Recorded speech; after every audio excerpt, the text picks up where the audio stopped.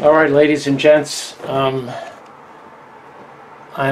gonna do not a calibration, but more of an explanation on how to connect the coil for the Mini Pulse Plus. I've had a few questions about it, and I noticed on the Geotech forum there was more than one person confused about it, and I admit that when I did it I had to scratch my head a little bit to think about how to do the coil connection. So here's how I did it, and it works just fine for me. So we've got the two terminal blocks. Here's the transmit terminal block, receive terminal block. This is my damping resistor. I opted not to solder it onto the board, but I placed it across here. I went across terminal 2 and terminal 3. So terminal 2 on the transmit and terminal 3 on the receive. So that's my damping resistor. So we've got the three conductors here. The green one is the trace of my cable. I have that going to 0 volts earth. So that's what this is. Yellow I'm using for transmit. Blue receive. Receive is going to 2 on the receive, and yellow is going to 2 on the transmit, along with one side of the damping resistor. So let's see if we can focus on this.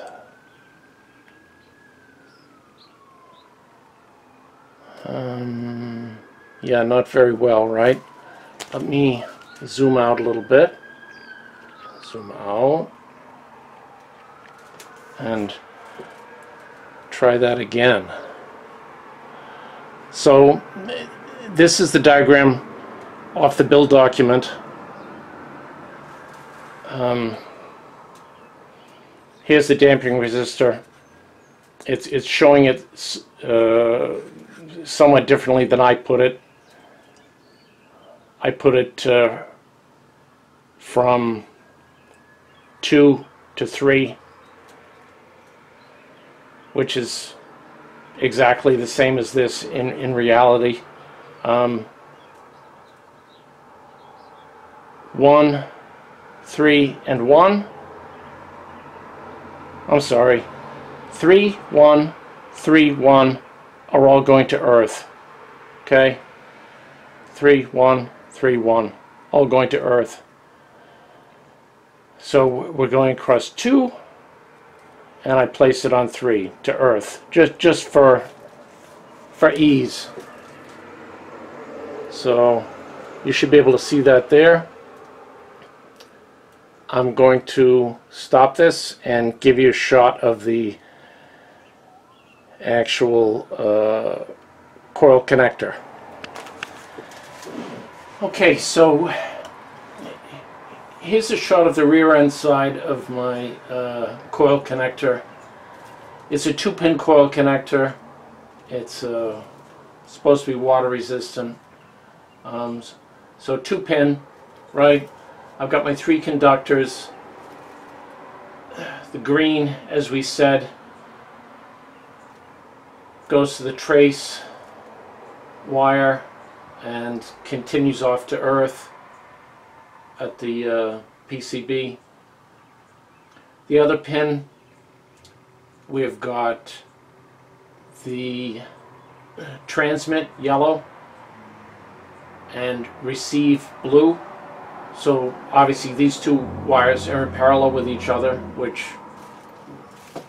when I first saw the diagram I had a little bit of a hard time with. So they're in parallel with each other. But also here I have included on the transmit a 10 ohm 2-watt resistor, right? And I've placed that before the parallel connection with the receive wire. Okay? So once again, trace on one pin, and we've got the paralleled transmit and receive, as well as the 10 ohm 2-watt resistor that's essentially in series with the MOSFET, right? It's between the MOSFET and the coil.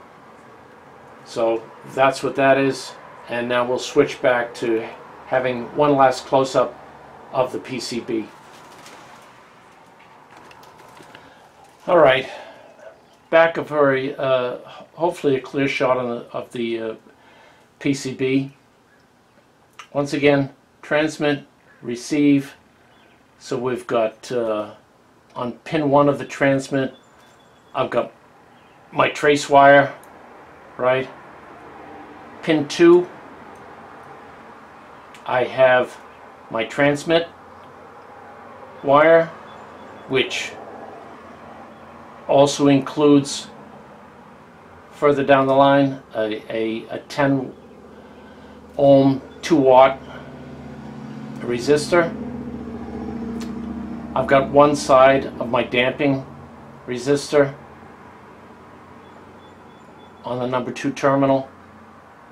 We jump over to the receive terminal block, and on pin 2 I have my receive cable, and the other side of the damping resistor is on pin 3. Pin 3 goes to earth. So hopefully I haven't confused things more than they were previously.